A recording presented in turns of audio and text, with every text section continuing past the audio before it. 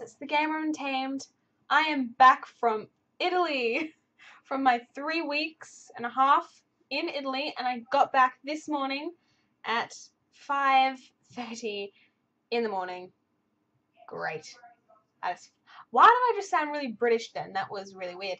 Anyway, so I feel jet lagged a little bit. I feel like my head is spinning for some odd reason, and I'm trying to make this video because I really want to make a video and put out one because I feel so behind and stuff.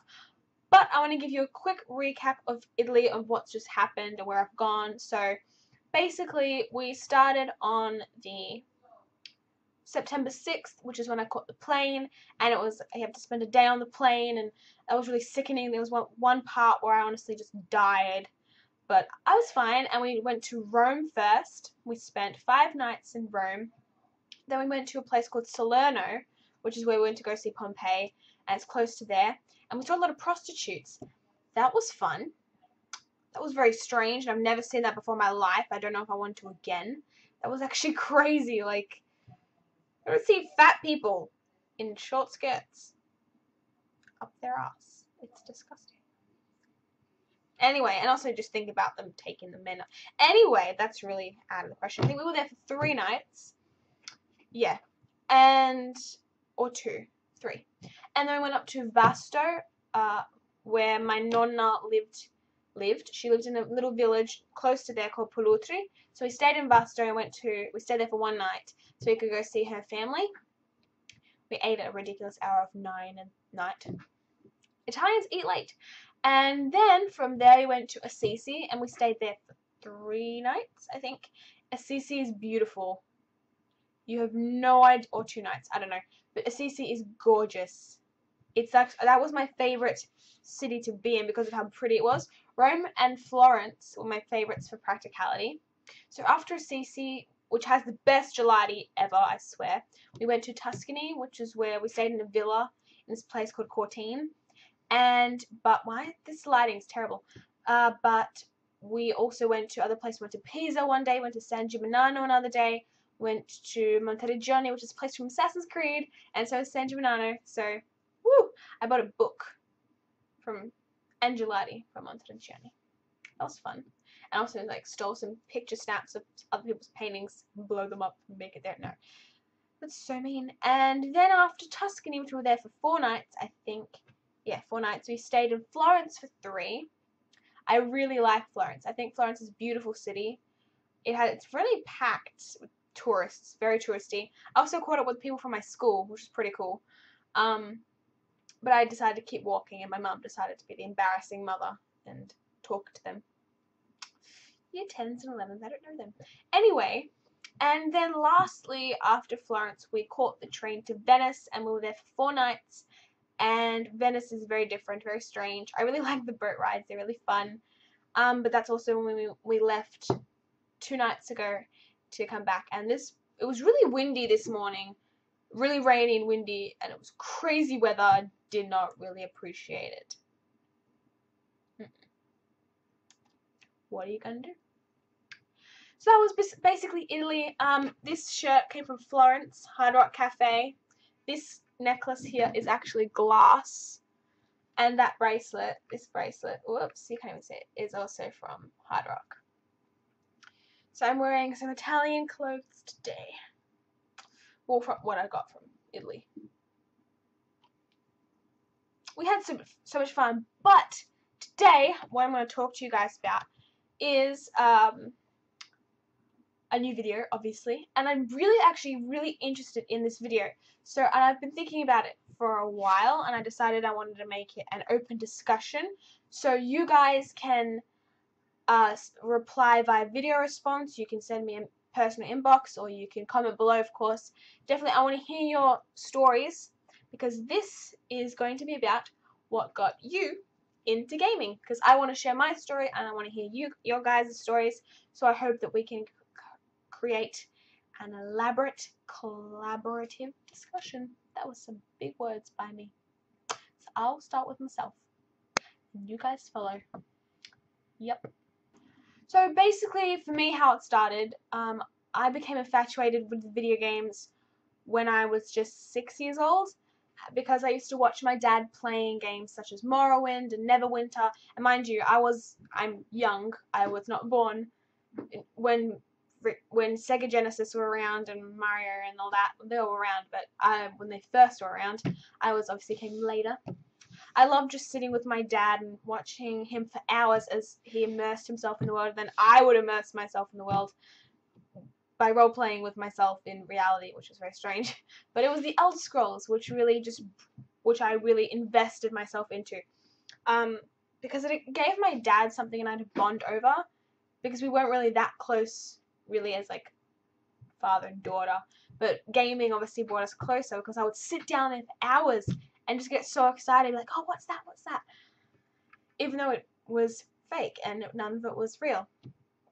I also loved, this is really funny, oh god, I would collect sticks from the backyard that were really smooth, and I would pretend that I was in the game with my dad helping him out, and I would be like casting spells with the sticks and playing around in my dad's office while he played, and I'm involved in the game, I'm in the game, and I was 6.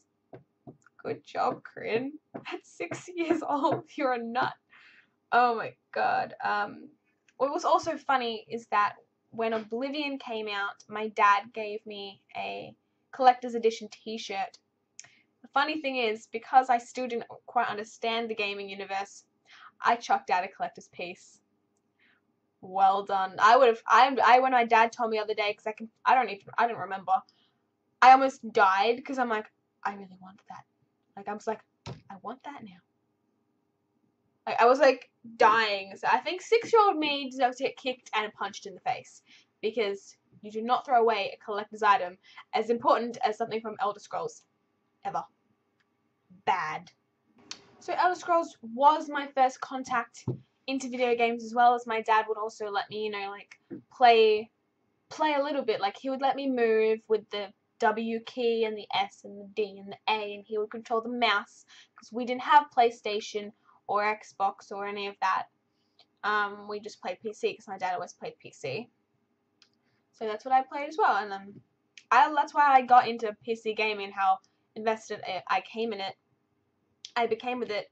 We would always do it without my mum really knowing what I was doing, because she didn't really like video games. She still doesn't really get it, but she totally understands now, because I make YouTube videos and she sees me do it all the time. Pardon me. She's been in one. So she's got to understand. But unfortunately for her, when I was 6, I think she tried to stop me, but my love for video games kind of only increased. So she gets it now, because I'm nut, and I have so many video games, and that's all I want to spend my money on, aside from clothes and shoes. I'm such a girl. I was so excited when I got to be able to play my first video game, aside from those little classic girly Barbie games that you had when you were younger. Since I was subjected into the Elder Scrolls universe, it was only fitting that my first game that was, coming out and that was new was Oblivion. And I was in awe. It completely beat the game without my dad's help or anything. I did it all on my own, and I was so proud of myself. And I think I played Oblivion for years. I played it for years, I think, because that was probably the longest time I've ever spent on a video game was in Oblivion, and it's still one of my favorite games. I still go back to it now just because I love the story and I love the world, and I think if Skyrim had those kind of environments but upper graphics, it would have been perfect, because Skyrim is just too snowy. I don't know, I love the fact that it's fields and farm and forests and trees and stuff like that, and I don't know, I loved Oblivion. It was definitely one of my top games ever. I don't know how many hours I spent after finishing the main storyline, developing my own stories in my head and playing them out as my character, and I make the modern stories in a medieval universe. I was completely in love with that game. I would roleplay with myself to create stories and stuff, and it was so much fun, even though I was like 7, maybe around 8 at that time. I'm not really sure. But I stuck with Oblivion for so many years, and maybe that's why I was a little slow. But I love it. I still love it, so can't really complain with this choice of video game that I chose to play for so over many years. Obviously, I loved it. Didn't get off it. After Oblivion, though, obviously I did branch off, even though how hard it was for me to branch off into other games such as Mass Effect, which my dad also introduced me to, the first game, which started a long love for BioWare, and then it went to Dragon Age, the Dragon Age series, the Assassin's Creed series, Fallout 3. All of these games just made me fall in love with video games as a genre in general so much more than I already did, because it allowed me to open up to first-person shooters, different types of role-playing games, action games.